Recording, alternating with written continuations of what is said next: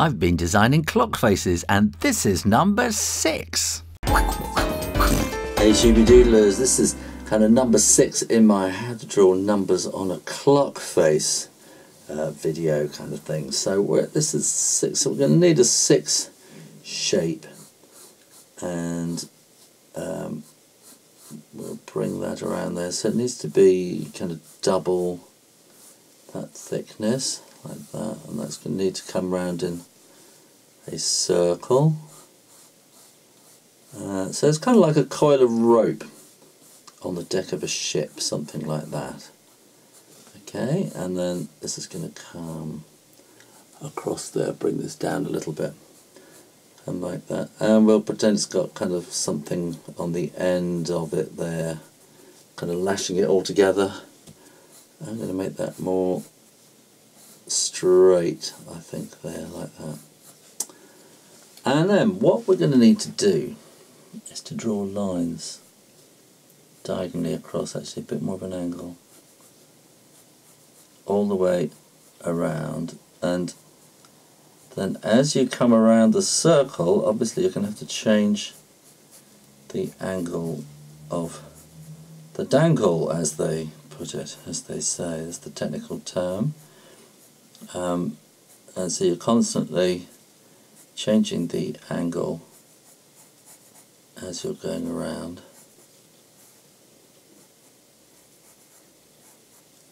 And try to keep them similar kind of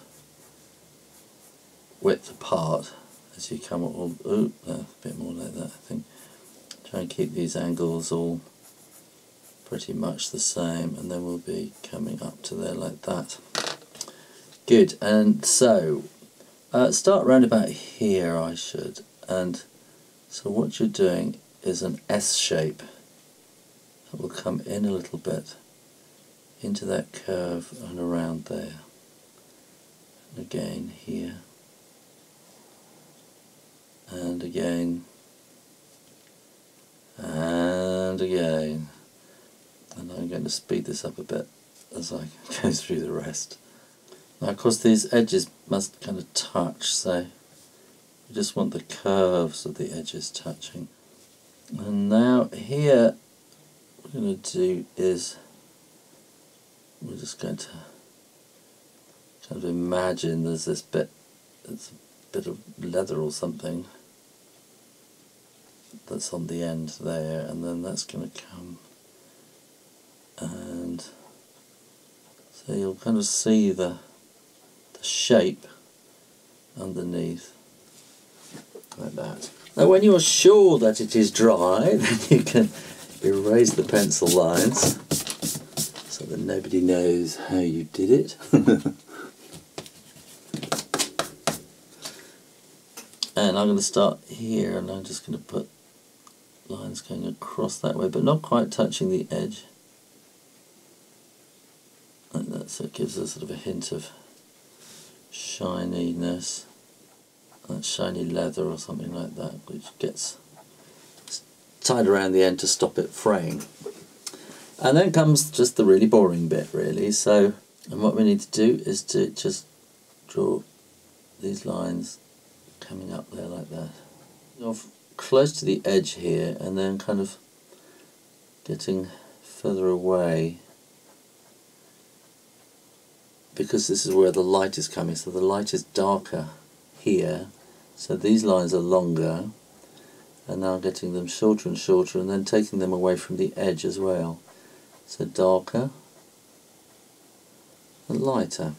But this is not quite so simple, because as we're kind of coming around the circle,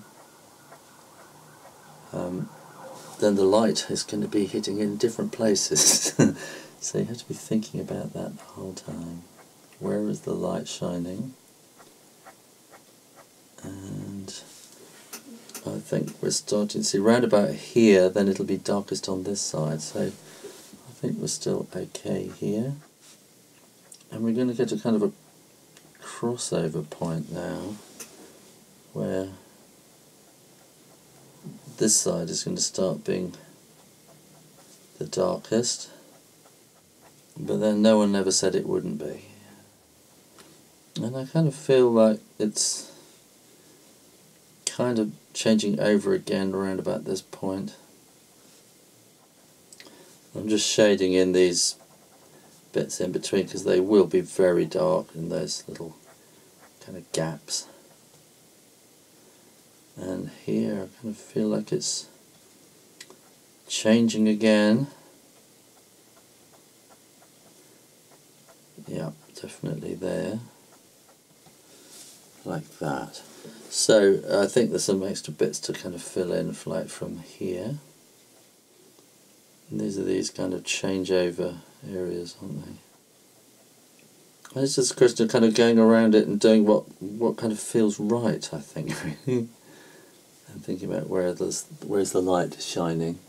And so I think that what I'm going to do now is a little bit of extra cross hatching, and I'm just kind of doing each individual kind of little ropey bit here with an extra bit of cross hatching. And I wanted to go in that direction, and this is the direction where it's dark on this side, if you remember. So this will be getting lighter. It'll be on that side of the. And now we reach the same angle, if you follow up with that. And here, so now it's cross hatching all the way up there like that. And this is really just to give it some extra definition and make it stand out a bit more. And now we've reached that same angle again. So here we are going a bit more like that, and again we've reached that similar angle. So I'm going to put a little bit on that side now, a little bit there, maybe a bit more there. And I think we're going to need some on this side now. Take your time when you're cross hatching, because the more you do it, the more practiced you become, and the faster you will get. But it's best to get nice, accurate cross hatching rather than scribbling. There you go, how to draw a curl of rope in the shape of a 6. Well, I hope you enjoyed that, and if you did, why not go and learn how to draw cartoon people, or have a go at the mystery drawing. Either way, make sure you click that logo and subscribe on YouTube for lots more drawing videos.